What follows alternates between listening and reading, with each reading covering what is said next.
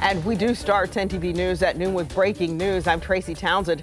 In just the past half hour, 10 TV got the coroner's report in the death of a local mosque leader. We now know Mohamed Adam was shot in the head. According to investigators, he was killed on Christmas Eve. Members of the Somali community discovered his body in a van near a wooded area off of Windsor Avenue. Columbus just released this video, the police, of a yellow van being driven by a stranger a few hours before he was last seen alive. Investigators are still looking for that driver. The Ohio chapter of the Council on American Islamic Relations and its national headquarters also announced a combined $20,000 reward for any information leading to the arrest and conviction of the person who killed him.